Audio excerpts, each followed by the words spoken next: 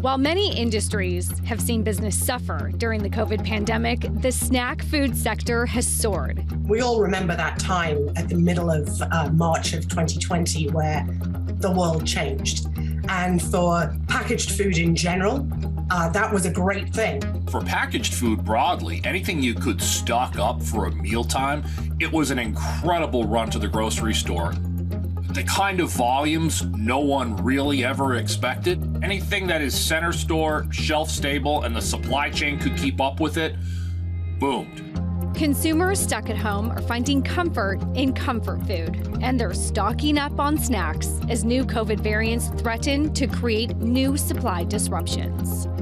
Mondeléz, the maker of Oreos, Cadbury, and many other iconic brands, has been keeping a close eye on these developing trends. As we went through the pandemic, we started to realize, in our categories, biscuits and chocolate, the consumption is going up.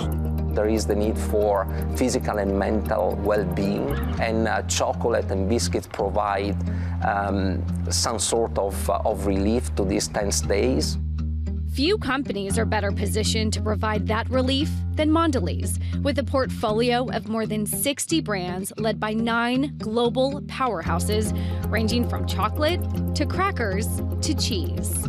And few snack food companies have a broader consumer base. Mondeléz draws more than 2/3 of its revenue from sales outside the United States. But for the company to make the most of its opportunities, CEO Dirk Van de Put depends on CFO Luca Zaramella to cut through the clutter and keep this huge ship on course. When the pandemic started and when we started to realize that this was going to take on a global nature, Luca as the CFO started to play a key role, make sure it was clear for everybody in the organization what the expectation was. I mean, this is the most recent performance of the company. As you see, most of the business is doing quite well. Like every CFO in 2022, Zaramella faces some headwinds, global supply chain challenges, inflation, and ongoing uncertainties around the pandemic, just to name a few. But he brings experience and savvy that gives Mondeléz executives and investors confidence in their chief future officer. He is like a walking encyclopedia of knowledge. He doesn't forget anything. He has an understanding of the details of a business that I've very rarely seen in any person. Defining the CFO role as only finance is very limiting.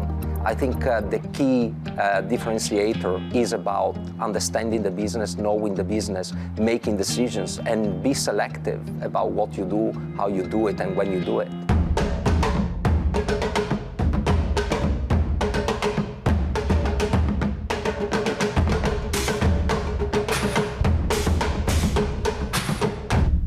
When I talk about countries, it is because I visited them, I spent time on them, and I know our products, I know our people, I know our customers.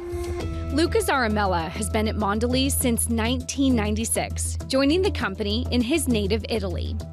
Over the ensuing 2 decades, he worked in Latin America, Europe, and North America. I tell my daughters, I have 3 daughters, I always tell them that when they ask me, what is your job? I study. I have a lot of study in my role. I want to know what's going on in the countries, etc. And so it is about different products, different consumers. We tend to believe that all consumers are equal. They are not. The issues you deal with in the US are very different with issues in Latin America or in Europe. And so I think it's a huge benefit to have sort of grown up in the company. I came from the outside, so the combination of the two of us, that gives a huge strength to our business and the way we look at things. CEO Dirk Van de Put arrived at Mondeléz in 2017, and a year later, tapped Zaramella to lead the finance team. Well, I entered the company as new, and you start to look for somebody that can really be your sounding board on what you're thinking. You can play ping pong, I call it, with him about ideas and so on. That started very early and it sort of grew over time. Our CEO particularly and our board They are looking for someone that can understand the business, can drive decisions that are sound from a business standpoint. Especially for a company that has such strength in its local market management. It's that CFO role effectively gets reframed when everything's less, decision-making is inherently a little bit less centralized. If you're going to keep a P&L, whether it's a formal P&L or it's a marketing P&L, you're going to measure something. And you're going to do it on a local market area as opposed to a business silo globally. That inherently creates a challenge that Luca's been able to solve. It requires more capabilities that maybe you wouldn't think of a traditional CFO role where you oversee a finance function. The ability to drive decisions became critical in 2020 when the jolt from the pandemic suddenly disrupted the company's traditional patterns of performance. At the beginning of the pandemic, I didn't really know what was going on with the business, because you can imagine in places like India, for instance, the business came to a complete stop. India for us is an operation that sells more than $1 billion a year. And all of a sudden we went to zero sales.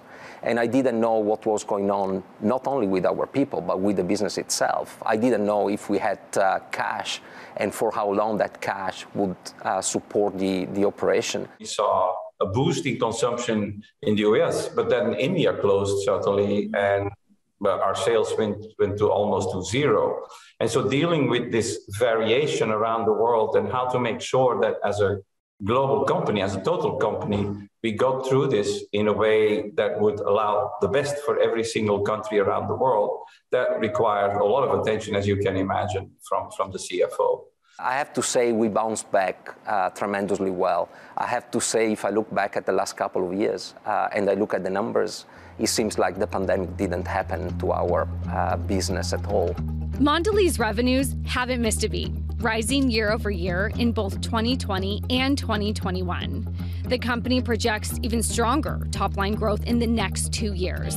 But maintaining margins may be challenging, with supply chains still under pressure and the cost of labor and materials rising.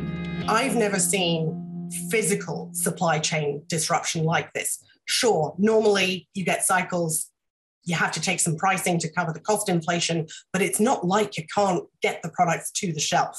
I think it starts with labor shortages around the world. That's causing knock-on impacts on freight costs, on ingredient costs, on physical movement of plant. I'm not necessarily worried about supply at this point. I'm more worried about prices. And prices, particularly around logistics and around transportation, have been going up worldwide.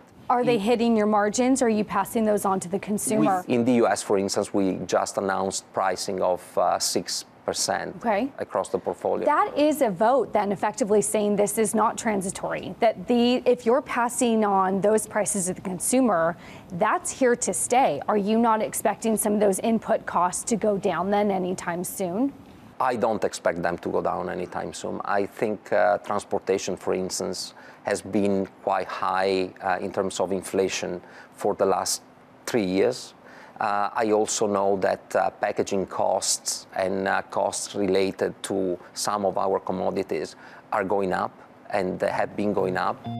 So far, despite the highest food inflation in decades, leading producers have been able to pass on costs to customers. Mondeléz saw U.S. retail sales take a healthy jump in December 2021 versus the previous year.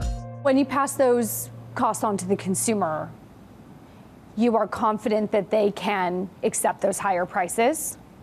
I am, and I also would like to say that it is not necessarily straight price increase.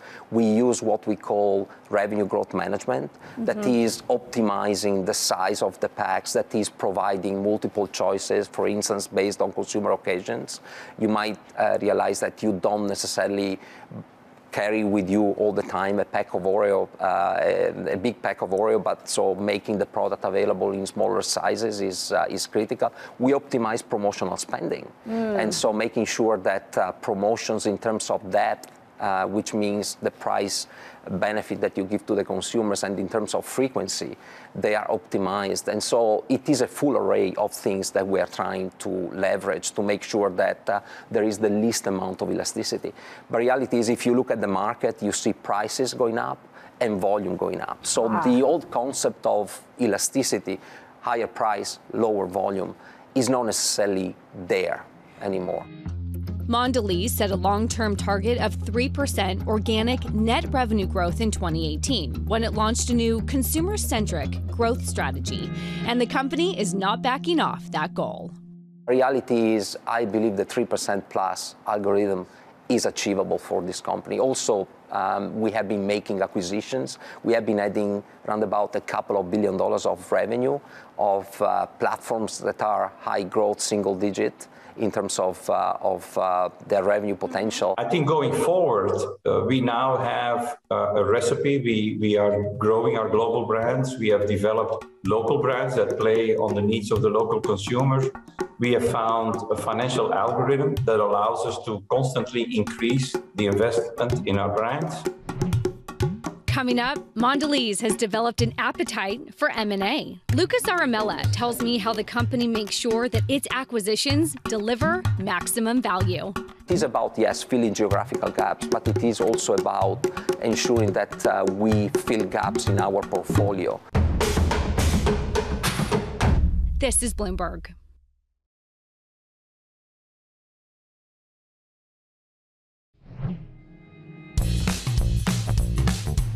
Mondeléz is a young company with old roots. It was created in 2012 in a split with Kraft Foods, which dates all the way back to 1932.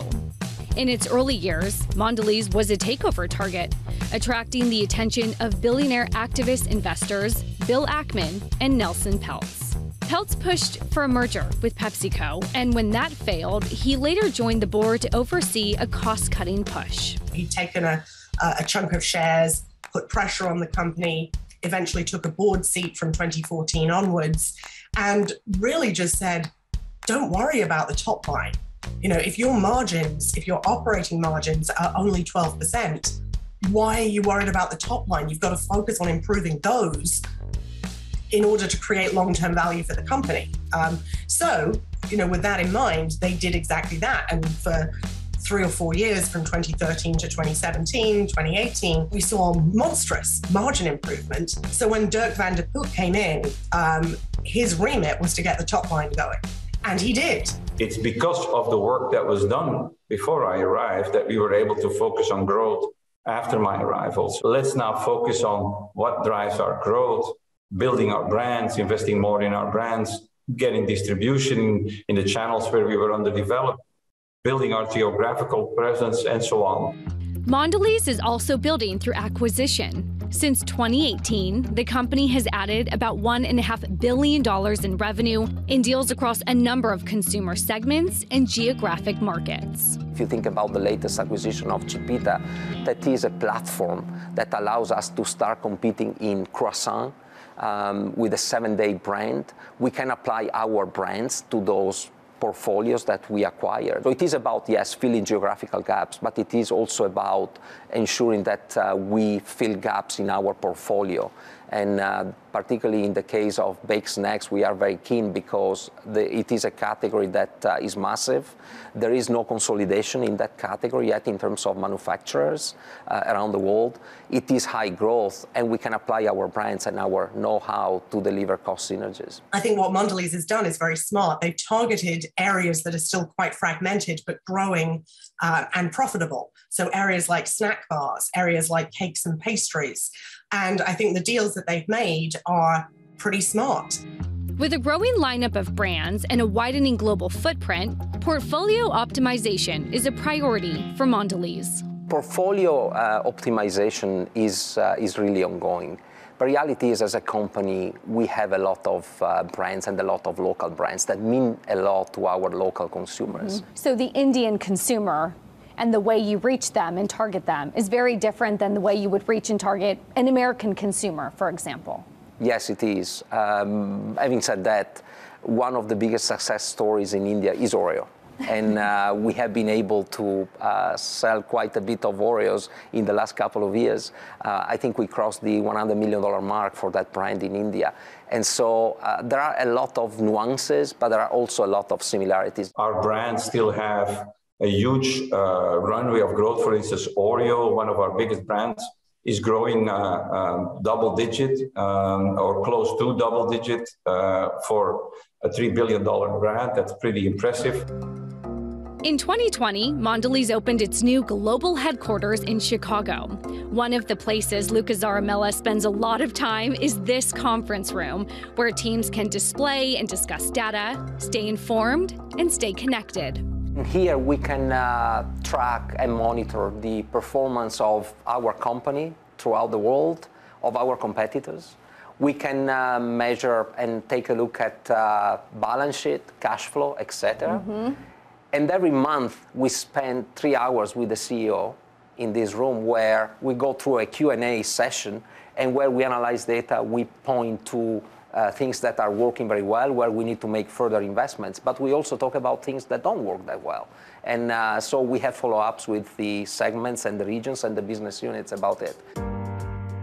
When Luca Zaramella isn't crunching numbers or working with his team to solve strategic problems, you can often find him on his bicycle. It's a pastime he tries to pursue every day. It is about performing well, but also having a strategy on how you compete with others. It is an individual sport, but it is also a team sport. And it gives me the opportunity to talk to a lot of people and see an always moving environment. Always on the stationary bike, or do you have an outdoor bike? I also go outdoor, and we are in Chicago. The temperature outside is around about 10 degrees these days. And I have to say, yesterday I went out with my bike, a freezing temperature. And yeah, I prefer going outside if I can. They say the physical toughness makes you mentally stronger as well. Maybe that's part of it. Yeah, I think cold is just a perception. If you don't think about it, you can go and exercise outdoor. Up next, Luca Zaramella shows me around Mondeléz's glittering new global headquarters. He tells me how he sees the future of office work. We want to give our people flexibility, and if anything, what we have learned over the last couple of years is that we can run the company effectively from remote. And how being a chief future officer is as much an art as a science. I think to be successful in a role like this, it is not only technical knowledge. It is about passion. It is about caring. This is Bloomberg.